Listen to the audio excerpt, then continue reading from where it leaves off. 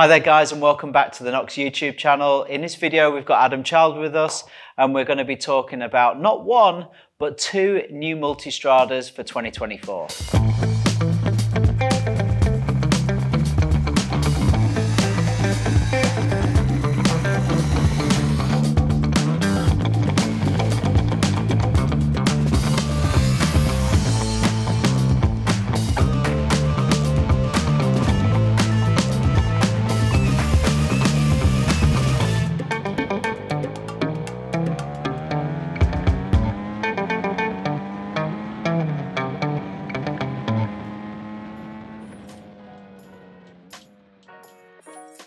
So Chad, this is a Multistrada fest, this video, isn't it?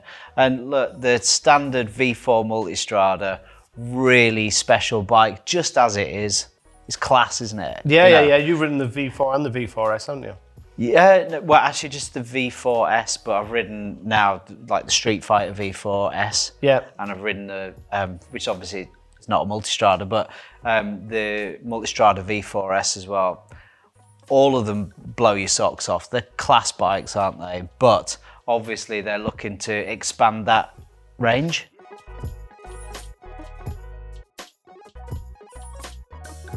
So basically, when you thought that's kind of what more can you do with the Multistrada, they bring out two. Yeah. So the first one is the very special RS. Now, what makes it special is it's got, first of all, it's got a 17-inch front wheel and a 17-inch rear, which is what the Pikes Peak bike has got. So it's not got any off-road ability. But what makes this really unique is that it doesn't use a Multistrada engine. So every V4 Multistrada runs the spring-operated valve V4s. Okay. The V4 engine, which is for the Multistrada, that gives you the massive serving intervals. Yeah, it's like 60,000 kilometers. Yeah. So they've got rid of the Desmo valves. I think I'd be in a grave by the time I put that many miles on a bike. Yeah, it's going to be pretty good. But the RS runs the Desmo engine. So that runs this very, very similar engine to the Streetfighter and the Panigale. Wow. So we've got more revs, more fun. And with the pipe that we had fitted, the Akrapovic, is 192 horsepower. Is there? So that's 192 horsepower. Wow. In a Multistrada chassis, similar to the Pikes Peak with 17-inch wheels. So it's lighter than the Pikes Peak because it's got a titanium subframe, first time, a lighter battery, and we've got more power, lighter exhaust. It is the kind of most extreme Multistrada you could possibly imagine.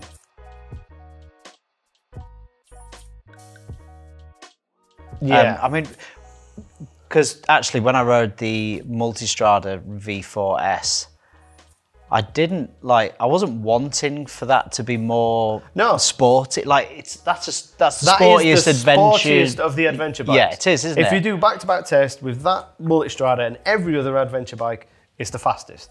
It's the sportiest. It's the quickest. Like a nice connected front end. Like you don't think, oh God, I wish this was on 17. I wish this was faster. Yeah. No, but literally, that's what I like about Ducati. That somebody at Ducati was having his espresso and go, hey, has anybody thought about putting a Panigale engine in a Multistrada? and you know, Enzo's gone, that'll be fun. Let's do it. And that is essentially, so the Streetfighter V4s is 208 horsepower or 209 off the top of my head. But it's essentially that engine in a Multistrada chassis. Which the difference between when I rode them, the two bikes, yes, the Multistrada doesn't rev anywhere near like what the Street Fighter's really revvy. I mean, I think we're up at sort of 15,000. Yeah, it just revs to the moon. You know, so have you got some of that element in this RS? Yeah. So the standard one is done with about 10.5, but still, when the standard one is done at 10.5, it has just smoked a GS and a KTM. Yeah. So let's put that into perspective. This will rev onto 12.5 and redline at about 13. Okay. So on track, this just goes like, you know, it's like a race bike. Class. It is a race bike on stilts. But it makes it feel even stranger because if you ride a Panigale or a Streetfighter on track, you already go in your race levers and you expect this is going to be fast. Where this, you kind of get on it and you go, Multistrada dash, blind spot detection, adaptive cruise control, cornering ABS, you can get panniers on it. So it's got everything that a Multistrada has to be comfortable, but then is as fast, arguably, as a ZX10 or a G6R1000. So you rode this at quite a special track? Yeah, so this was in Modena. So it's the track that Ferrari used quite a lot. We had the track to ourselves, just me, one photographer, one video guy, and 2 members of Ducati staff. Wow. So they didn't tell me what I was going to ride. They just said, Chad, if you happen to be in Modena, bring a dead cow, and we've got something we'd like to show you. All right, but when they pulled the cover off, were you like, or were you wanting like the next Street Fighter, or the next Panigale? All I knew was I needed race levels and it was going to be on a racetrack. Yeah, exactly. So you go, oh, it's going to be Panigale or Street Fighter. And then when you see the silhouette under the cloth, you were like, that's big. And then you saw little leads coming out. So I was like, it's got tire warmers and it's on slicks. So I was like, well, it's big. You know, is it supermoto? Is it what they're going to do? And then they pulled the cloth off and you got minutes like a Pikes Peak, which I've already ridden before, which is a great bike.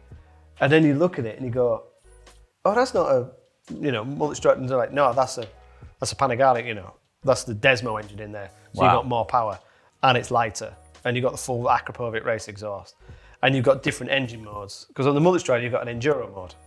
We don't need an enduro mode on a bike that's worth this much money. So that's a race mode.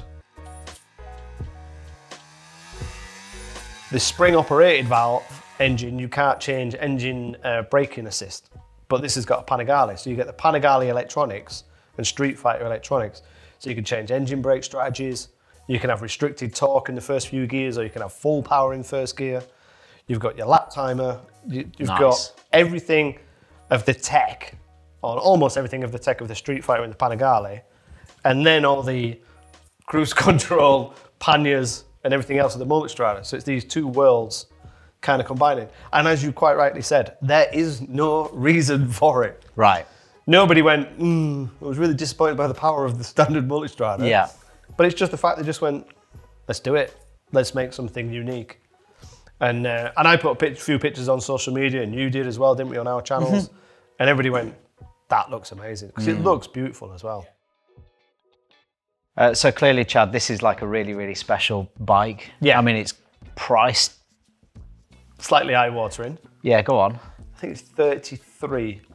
Yeah, so it's up there, Plus isn't the it? exhaust. Plus, yeah, and how much is that? There, God, I mean, you know, the Ducati exhaust. 2 or 3 grand. Was it? Is that all? I think so. Yeah, I think it's got to be north of that. Might be. Last time I looked at a Ducati system. Or plus the panniers, if you want panniers. Yeah. Anyhow, what was your impressions? Really, like, so we tried it in 2 different modes. We had the standard mode on track, and on track you start to get towards the kind of limitations of that when your toe sliders start touching and, you know, the transition of the suspension. But in the race mode, proper. Was it? You can hang on. Like I've ridden adventure bikes on track and you're obviously limited. But this, you could go in the fast group on a track day and not hang on, but you could overtake and pass sports bikes. Because 192 horsepower. Oh no, it's mental power. You know, and it's a V4 Ducati 192 horsepower, plus cornering ABS that's track specific, anti-wheelie, traction control, quick shifter that's like, pop, pop, you know, revs so fast. It's shorter geared than the Multistrada. It's all being designed to go around a track fast. And I don't think, if you had the Multistrada RS and a Street Fighter, I don't think there'd be a massive amount in it. Do you not? Not massive, because depending on the rider, because here's the thing with the RS, because you're sat upright and when you brake, you can brake so late because you've got the cornering ABS and you've got these big wide bars and a big tank to kind of, and you can almost throw it around, you know, like a big supermoto. And I think some people would be intimidated a bit by the Street Fighter and Panigale. I think when you get to an elite rider or a really fast track day rider, then the difference is going to be. But on track, I don't think it'd be, you know, if we had a stopwatch, maybe 2 seconds. You know, it's not, you're not going to get absolutely smoked by sports bikes. So what changed the performance between when you went from which mode were you saying? Standard mode and then track? Yeah, you've got a track mode. So you've got semi-active all-in suspension. So that was the thing that changed it completely it for you. changes how the suspension reacts. Right. Then your rider aids are trimmed, and also the amount of torque that you request and is delivered is different in the modes. Okay. So if you go for full request of torque, even in race mode, it won't give you full torque because you can't use it. Okay. You have to select a specific engine mode that says full, that gives you full. So you can really trim the bike to how you want it to perform. But it's lighter than the Pikes Peak. It's heavier than a streetfighter. I would say probably 20 to 25 kilograms heavier than a streetfighter. So once you start, the transition, because it's a long way, when you're leant over on a bike with quite long suspension, it's like, wow, you're big lean to big lean. You're going to feel it. Yeah. But you could literally put the panniers on, ride it from Cumbria to Italy, go for 2-3 days touring, get to Mugello, change the tyres, go around Mugello, and be hanging on the back of sports bikes, finish your day, change the tyres, put your panniers back on and ride. Class. Yeah, there's nothing at the moment, there's nothing, let me choose my words correctly. I don't think there's a faster bike around a racetrack that you can fit panniers to. Yeah, interesting. There's a Kawasaki's supercharged SX. Yes. But that is heavy. Yeah. And BMW are going to be launching their new M1000 XR. Yeah. But that has not been released as we sit today. So at the moment, the fastest bike around a racetrack with panniers, Ducati RS. So, got last question on that one before we move to the Grand Tour. Obviously, the Pikes Peak bike, that was a really special bike too. Yeah. So, and you've ridden that one too. Yeah. So how would you compare them? So the Pikes Peak is literally... Is it like noticeably better, or is it just more special in the way it looks? No, so the Pikes Peak is a Multistrada with 17-inch wheels running a Multistrada engine. This is a Multistrada with 17-inch wheels running a streetfighter Panigale engine. Okay, so it's got more. It's just got more of everything. More rev, more power, more excitement, more scream, and more electronic options, like you were more talking electronic about options before with the engine and brake, a little bit lighter with a titanium subframe. Yeah, it's not massive over the Pikes Peak. The Pikes Peak I think is like 170, and this goes to 180, and then 192 with the race exhaust. So it's not massive. You didn't get off a Pikes Peak going slow. Yeah. In the same way we said about the Multistrada V4s, no, I don't think anybody's ridden one of those and gone, well, that's a slow adventure bike, because it absolutely smokes everything. But Ducati literally just went, anybody thought about putting that Panigale engine in that chassis? And then somebody went, let's put a titanium subframe on it. First time we've ever done it, but let's give it a go, and let's give it this different engine brake strategy, and let's do this and let's do that. And then the look of it as well, I think it looks stunning. Yeah, no, it looks class. And do you know what? It's awesome to see manufacturers like actually pushing the envelope. You know? Yeah. And that I think is why you're so enthusiastic about Ducati in general, and why I would be as well. And you go on their stand at EICMA and stuff, and you're like, oh, thankfully, like, because you go on like Suzuki's and stuff, and we were on there the other day, and it was just like, oh, I can't believe they're putting GSX, Anyway, exactly. That's a different conversation. But the thing is, like, when you go onto Ducati and you see them innovating and doing new things, and it's like, that's cool. It's great. When I was a kid, I had a poster of a 900 SS, then I had a poster of a 916, and I assume the generation after I had a poster of a 999, and they are the poster bikes. Yeah, they are. Yeah. And this RS is a bike that, if you went to the NEC bike show, you go to Milan, you come away going, wow. Yeah, that was cool. You're probably never going to ride it, you're never going to afford it, it's completely, who's going to buy a £35,000, super bike that looks like a Multistrada? Possibly very few. But it's just a fact, when you go to a car show, you want to see a Ferrari. When you go to the bike show, you want to see something revolving on a plinth that goes, that's a bit special. Yeah. And that, A, ticks that box, and B, like we agree, you have to kind of say, well done Ducati for just going, let's spend a lot of money producing a bike that makes no sense. Class.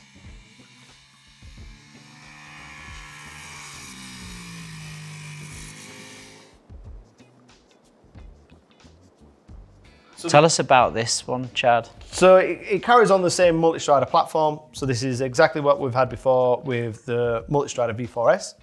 So this is the 170 horsepower engine. Yeah. So it's a spring-operated valve engine with the long service intervals. It's the same power, same torque as the V4s. The same semi-active suspension, which is Marzocchi, because that's designed for skyhook and comfort.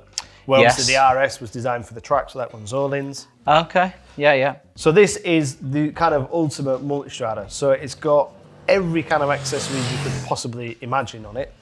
It's got its own kind of livery and colours. So you've got the adaptive cruise control, the blind spot detection, the panniers, the luggage, the heated seat, heated grip, everything that you can have. And then it's got a few little bits that they did on the Multistrada Rally. So the bars are slightly different, the seat is a little comfier. They've got little cooling ducts on the side that look like aero wings, but they're not there for cooling.